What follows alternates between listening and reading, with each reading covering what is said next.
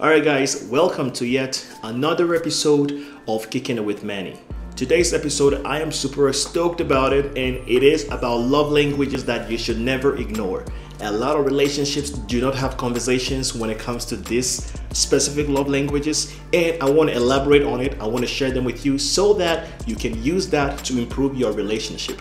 If you're new here and you are new to the channel, make sure you subscribe for more episodes like this. If you enjoy the content, if it brings some value, remember to hit the like button, drop a comment below, let me know your thoughts, and let's dive into today's episode. Relationships that we get into, there are specific love languages that we as individuals have and what we prefer when we are with someone. A lot of us, especially with men, people classify us as physical people. So we look for either physical touch or words of affirmation or act of services, whatever it is that our specific language is when it comes to our love. We should be able to do a little bit more than those specific love languages. And there are practical ways for you to make this happen in your own relationship. It doesn't matter if you don't know this. It is okay because we are human. We are learning every single day.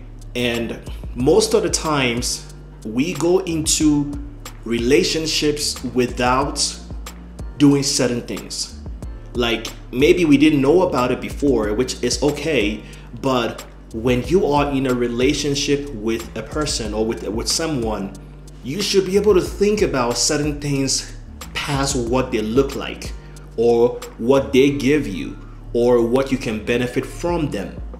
We should go into the relationship to learn certain things and apply certain things for the relationship to be exciting, to be entertaining, to be happy, for us to be able to live and be in that relationship long term.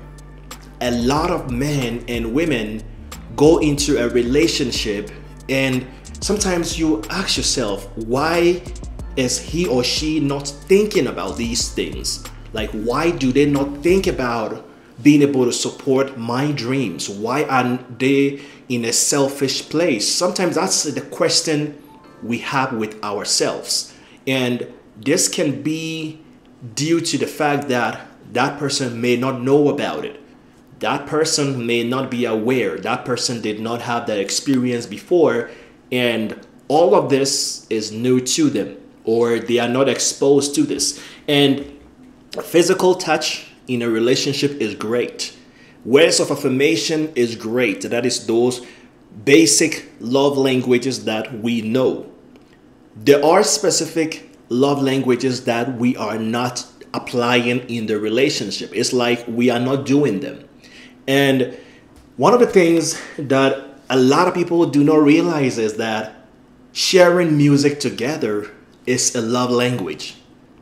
Being able to learn about his culture, being able to learn how to make his favorite food or her favorite food, being able to support the things that she is excited about is also another love language. This may fall under many different love language categories, but we have to be able to apply these things on a day-to-day basis if we want the relationship to work. And when you share things with each other, even if it's something that you are not used to, if your partner has certain things she enjoys and she is sharing them with you, what you can do to show interest or what you can do to show excitement is not just say, oh, okay, I had it. Okay, that's fine. You have to take it to the next level for that person to feel like, oh, he enjoys that. He's excited about this. Like he learned how to do this for me, and I only talked about it one time. There are key things in the relationship that we should use that as opportunity to learn about the person that we are with or the person that we want to be with. Relationship is work. Relationship is support system. Relationship is understanding. Relationship is communication. There is so much more to a relationship than a physical aspect of it. The physical is good. Having great intimacy, great stimulation, great sex, all these things are great factors that makes a relationship great. But there are deeper things that makes a relationship even better. And these are the things that we are not doing. Because I remember in my past, I could share certain things that I enjoy, like music, certain type of music or certain type of artists. And the other person that I am with randomly will throw this playlist to me, and I'm like, oh, okay, okay. And it's excite me right away because I feel like that person has showed interest past just me talking about it. This is a love language. See, a lot of men have certain things they pride themselves of. They have certain things they enjoy. If you just can take some time and enjoy that with him without feeling like it's a chore or it's an obligation, this makes him feel supported. This makes him feel like this person is like, we share things, like they care more about me.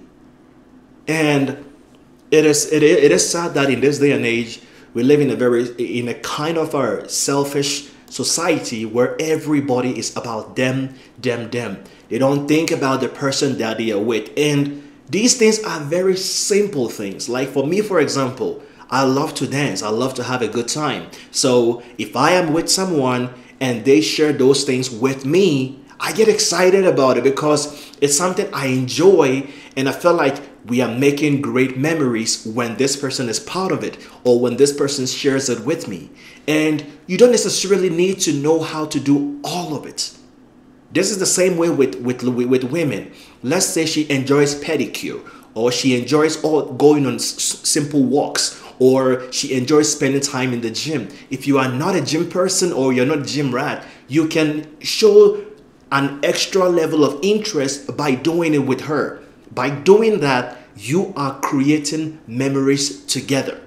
You guys are bonding. You guys are sharing experiences. Even if it's something competitive, you guys can still enjoy that together. This is a love language too.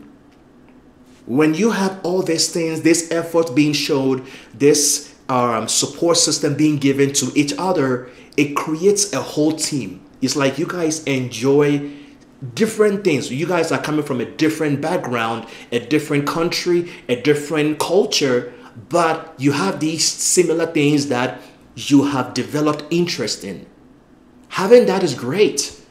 It's amazing how much certain relationships that we look up to, they share things that sometimes you just are like, it feels like they are the same people. Like she does the same thing that he does. But sometimes it took them some time to learn.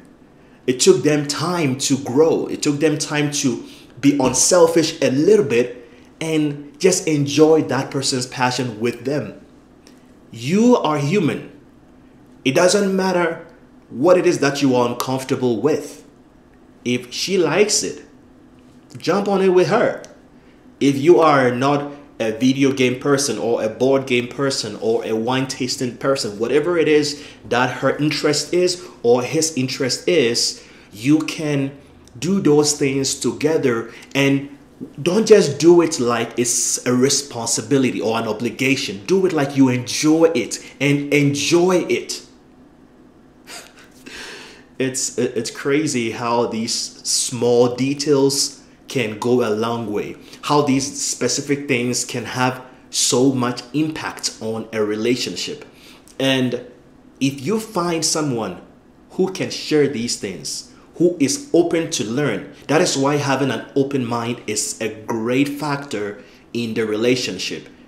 Simple things like sharing meals together, being open to learning about their language, being open to be close to them in a certain way. Whatever they are passionate about, supporting that with all enthusiasm and with all excitement, this makes that person feel happy. They will love you. There are some relationships where you have a great physical chemistry, but you don't have a good communication. When that happens, the relationship is eventually going to struggle. You may want each other physically, but when it comes to the mental stimulation, when it comes to talking something deeper past the physical aspect of things, there is no connection. Love languages comes in so many different ways. So guys, you may be in a relationship with someone. You may be dating a girl or you may be dating a guy. Look and observe things that they are excited about. Things that makes them feel like alive when they start talking about him. And learn these things even if you don't know about it. Even if you don't have no knowledge. Even if you don't have no interest. Learn something about it and impress them. You are not doing anything wrong by showing extra level of interest. This can help a relationship grow. This will help that relationship to blossom amazingly. You are not going to lose anything if you show interest in the person that you want to be in a relationship with. And this is not just someone you are spending time with or you have friends with benefit with. It is a lot more because you are more invested emotionally. You can decide to not care about someone you're just having a little fling with. It's okay. But if you get to that relationship level and if you feel like you guys are dating and going somewhere and have a source of purpose and direction for that dating to grow, learning these specific things about them can help you have a good relationship with them. These are the simple love language clues or cues that you should be thinking about. You should be applying. You should be wanting to do when you are in a relationship, even if you are dating someone. So today, I wanted to share this with you guys because I know that for me as a man and a lot of men out there, if women show interest in things that they are into, it excites them. And this especially goes for cultural relationships. If he enjoys a specific food and he talks about it constantly, go behind his back, learn the recipe, and prepare it for him, even if you are not good at it. If he enjoys certain type of music, go behind him. Look up that music, look up the artists, and look up some music that they have in common, and share that randomly with him. If he enjoys playing soccer or playing basketball or whatever it is, there are so many things that your partner likes. And this goes vice versa. The guys needs to do this and the ladies need to do this because that dating or that relationship is supposed to be teamwork. And your relationship will blossom, I promise you. Your relationship will grow when you start doing these things. And they can be simple things. Just listen to them more. Pay attention to the things they are passionate about. And go outside of your way to do more to make them feel like you care. I hope this episode brought some value, guys. I hope you enjoyed everything talked about. I know it's a very short one, but I wanted to have an open conversation and share these things that I have learned about with my own relationship with myself and relationship that in the future I would like to build, or relationship that friends and family have shared with me, and I took something from that so that I can share with you so you guys can gain some value. If you enjoyed this, guys, and you are new here, again, I appreciate the support. Make sure you subscribe. Make sure you hit the like button if you enjoyed this episode, and turn on notifications so that whenever I drop any new episode, you'll be notified and be able to watch it and gain some value. I hope you enjoyed it, guys. I appreciate you, and I will see you in the next episode.